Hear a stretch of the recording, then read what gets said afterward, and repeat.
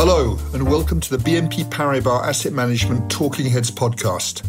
Every week, Talking Heads will bring you in-depth insights and analysis through the lens of sustainability on the topics that really matter to investors.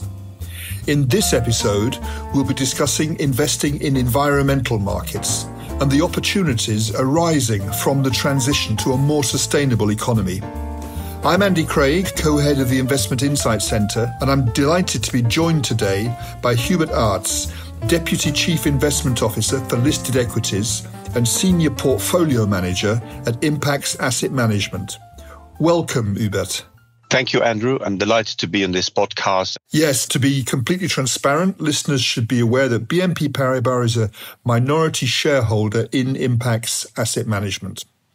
Impax was founded in 1998, and since then, Impax has pioneered investment in the transition to a more sustainable global economy. And today, Impax is one of the largest investment managers dedicated to this area. Can you talk us through, please, the path that Impax has walked during this time and the role of investing in listed equities benefiting from the transition to a more sustainable economy? Ian Sim, the CEO, started 25 years ago with the vision that when you build portfolios, you should look at companies that have a sustainable business model.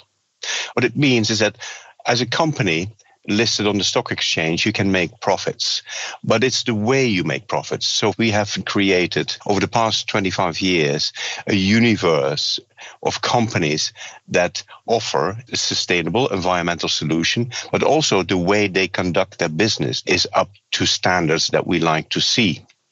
So we have gone from 250 names 25 years ago to over 2,000 names that are listed on stock exchanges across the world that we classify as sustainable or environmental solution providers. On top of that, we have seen over those 25 years a lot of investors, such as BNP, following Impax and saying, well, okay, that's a very interesting proposition and we want to work with you. And it's been very successful. So over that time, our client base has significantly grown. And more importantly, we have had the opportunity to hire more people in the listed equity team so we can cover more stocks. We can do more engagement with companies. We can analyze the companies much better on what is their business model, what are the sustainable products, what are the environmental solutions these companies provide, how are the quality of the management team, how is the incentivization of that management accordingly to the sustainability targets they set themselves. If we look a little bit more at the investment universe that you invest in, over the last 20 years, investment opportunities within the environmental market space have grown substantially. What are some of the key drivers within these markets, and how do you at Impax seek out companies that will benefit from these trends? We have 6 areas that we can quickly run through where we find sustainable companies. The first one, anything to do with energy, related to energy efficiency and renewable energy. What are the big drivers? Well, you can, of course, first use renewable energy. Secondly, within your premises, you can make it far more efficient. So you can install LED lights, energy efficient air conditioning, heating, ventilation systems, more insulation materials, and build more sustainable housing and commercial residential real estate. If we then go to the next one related to efficient transportation, we've seen significant pollution in inner cities because of transportation, but also shipping and airlines need to do their bit. We can invest in companies making components or electric vehicles, batteries, charging stations, but also is hydrogen. A huge opportunity here for the heavy transportation industry, such as shipping and heavy trucking. And then another bucket, sustainable food. 25% of calories available consumption is never consumed. So where are the wastes and package? Secondly, transport. And thirdly, food waste. So we can invest in companies helping more efficient harvesting with software systems, with smart irrigation, more efficient software to help supply demand within the food value chain and make sure the food waste is better for the environment, i.e. use natural ingredients in food. How can you make energy out of food waste by composting it. Then we have a digital infrastructure. We need to upgrade the grid. We use far more efficient servers. And so we can, in companies, provide efficiency drives within the digital infrastructure area. Then another bucket is the resource optimization. What we should do and are trying to do very hard is to avoid single-use products, specifically within the plastics. And if you cannot avoid it and you need to use plastics because it's light, then make sure that you can reuse or recycle it or replace single-use plastics by fiber-based or even cotton-based products. And then the last one is related to the water value chain. We break it down over 3 areas. One is the infrastructure, anything to do with building out water facilities, treatment, and utilities. The big drivers on that front are really in the developed countries. We have still a lot of water leaking away, around 15 to 25% in major cities. That is not good because you use a lot of energy treating water and then it just leaks away. Of course, urbanization needs more water supply. We have the quality of water as an issue.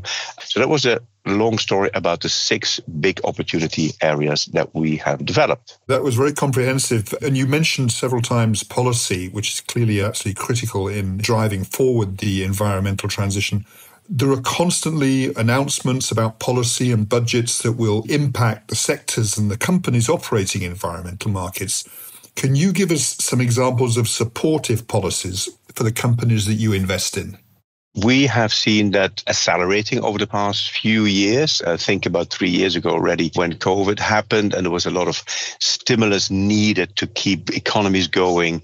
And we could see all that stimulus going in sustainable areas. So that was a positive message. In Europe, we talked a lot about the Green Deal. We had the US Inflation Reduction Act, the CHIPS Act and the Jobs Act. And then China just said we want to have a lower carbon economy by 2030, but more importantly, by 2050. Let's go a bit more detail. So within the Green Deal, what is important is sustainable projects. That means more onshore wind, more offshore wind, more solar, but also what can you do within the buildings and housing? You can have heat pumps. So heat pumps is a very important word because it lowers the carbon footprint for buildings. Pollution happens in cities because of the heating, ventilation. So if you can make that more efficient by using heat pumps, ground source heat pumps, you have a good starting point. Let's reduce the dependence on gas. In the UK, still some families are burning oil, especially if you're in remote areas. So they need to switch to hopefully ground source heat pumps or solar and wind. But then we have also in the US with the Inflation Reduction Act, there are 3 high-level areas of stimulus. One is to build out the onshore, offshore wind and more solar.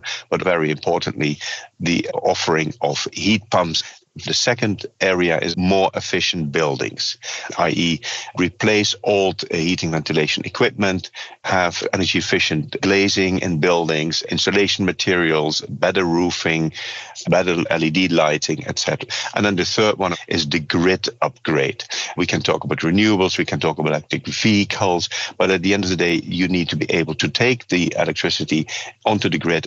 The build out of charging stations is another very important drive here. So you need to upgrade the grid, but also provide charging stations for the hydrogen transportation opportunity. Then we have the CHIPS Act, which means the onshore, the technology that have been outsourced to the Far East before. So that is all coming back. When you build factories in the US for building digital equipment and products, you need to do that in an efficient way so that we can invest in companies helping to reduction of water, electricity, and energy. And then we have the Jobs Act. When you build out infrastructure, you need to be able to have the staff and the quality of the staff. That's a broad range of sectors and activities. I mean, from an investor's perspective, which type of companies are accessing these interesting and exciting opportunities? We focus on these companies that are the solution providers that are helping that transition to a more sustainable economies. Let's give a few examples.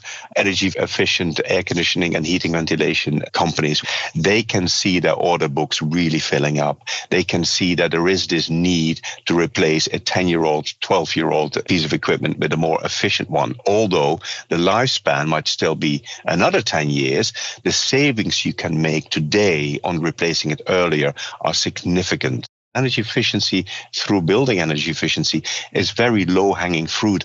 If we talk about industries, a lot of water and steam and energy is used when you make products or when you have factories running. We can invest in companies that have very efficient steam systems. Then you go to the electrification of the transportation sector, the companies that make the crucial components to make a hybrid car or a full electric car. And then when hydrogen comes out, there are some industrial gas companies that have good knowledge technologies to help you to go from the generation of hydrogen into the engine for the truck or for the shipping. And then on the food area as well, we can invest in companies that provide technology, software and hardware for farmers. A lot of savings to be made from a farmer's perspective. I mentioned resource efficiency. We can invest in companies that help to recycle, reuse, compost waste. We have waste coming out of the electrification of the transportation sector, all those batteries, or just the chargeable batteries on the water value chain. We can invest in companies testing water, monitoring the water within the water value chain, be more conscious with the use of water when we have smart irrigation. We can talk for hours about the opportunity set. It's very broad, and we're very excited about continuing to see the growth, the investment opportunities, the margin development of all these companies, because they produce products and environmental solutions that are needed, that have a good, strong demand, and therefore also profitability and strong cash-generating characteristics. You've talked us through the whole process with the universe, the drivers, the policies that are leading to the expansion of the investment universe, and the type of companies that are operating and taking advantage of these opportunities. The last question is, do you at Impax report on the impact of the portfolio companies, and what sort of methodology and metrics do you use to measure the company's impact? Impax is one of the pioneers on that front and still one of the few that provides that. So once we build a portfolio of companies that I just highlighted, we can then say, what does it really mean? Where do these companies help? We have developed a methodology that says, let's look at the scope 1, 2, and 3 emissions of all the companies in the portfolio. That gives you a certain number. Then we're going to say, how do they avoid CO2? We can deduct the CO2 avoidance from the emissions, and we get a net CO2 avoidance number as an example. On the next level, we say how much water is provided by companies in the portfolio. And the other number we provide is how much renewable energy is generated by some of the companies in the portfolio. And lastly, we have really looked at how much waste has been reused, recycled, and avoided to go into the environment. And we have a report, it's called Impact at Impax. It's on the website. They explain the methodology and the outcomes. Well, Hubert, thank you very much. You've given us a very thorough overview of in the environmental markets and the opportunities that the transition to a sustainable economy is creating for investors. Thank you for joining us today. You're very welcome, Andrew, and it was a delight to explain our investment philosophy. Well, that's it for this week's episode of Talking Heads. If you'd like more information, please reach out to your BNP Paribas Asset Management contact or check out Viewpoint, our website for investment insights at viewpoint.bnpparibas-am.com. We recommend subscribing to Talking Heads on your favourite podcast channel. You'll receive your podcast episodes every Monday afternoon. If you like the podcast, please leave us a positive review and a nice rating. You've been listening to the BNP Paribas Asset Management Talking Heads podcast with me, Andy Craig, and Hubert Aarts, Deputy Chief Investment Officer for Listed Equities at Impax Asset Management and Senior Portfolio Manager. Thanks for listening today. Take care, and we'll be back again next week. This presentation includes a discussion on current market events and is not intended as investment advice or an offer of products or services by BNP Paribas Asset Management. Please keep in mind that the information and analysis in this presentation is only current as of the